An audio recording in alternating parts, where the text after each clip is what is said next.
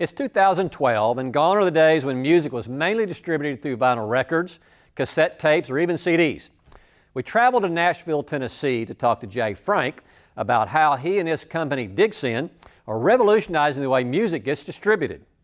I'm with Jay Frank here at DigSin in Nashville, Tennessee. Jay, thanks for being on the show. Thanks for having me, Sarah. So talk about DigSin. What is it for those who don't know what it is? Sure. DigSin is a brand new digital record label where we've rethought the entire process of what a record label should be. Anybody can come to our site, digsin.com, and they can sign up with their email address, and we'll give them all of our releases for free for life.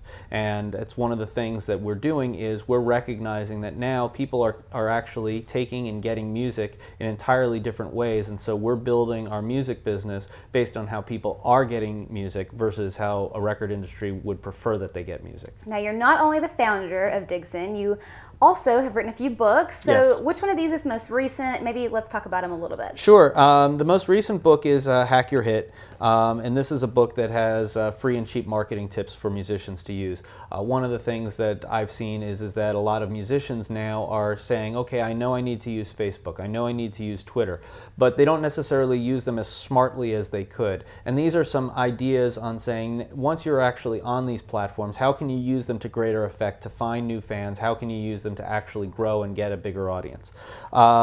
My other book, Future Hit DNA, has been out for a couple of years, and this is all about how the structure of hit songs itself has changed the way people discover music, and so people and artists need to write and create songs in a little bit different way if they'd like those songs to be discoverable. Right now, the biggest hurdle for any musician is that only 5% of recorded music is physically possible to be heard at any given time. That's how much music is being created and released in a weekly basis.